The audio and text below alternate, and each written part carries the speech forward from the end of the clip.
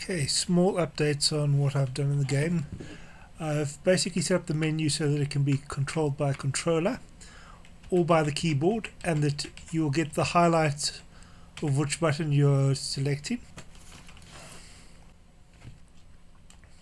I've been working on techniques of getting landscapes which are not even, so that I can have more organic landscapes and can make landscapes of any shape that I want.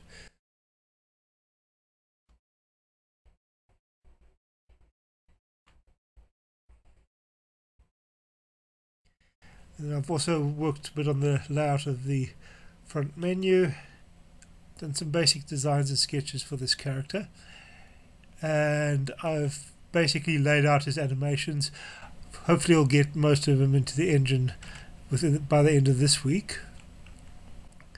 And then I've started doing some storyboards, just working on some story and some atmosphere, basically work on creating something to hold the game a bit more together than just as a kind of 2D scrolling game. And basically some doodles for concepts which will be pretty unintelligible at the moment.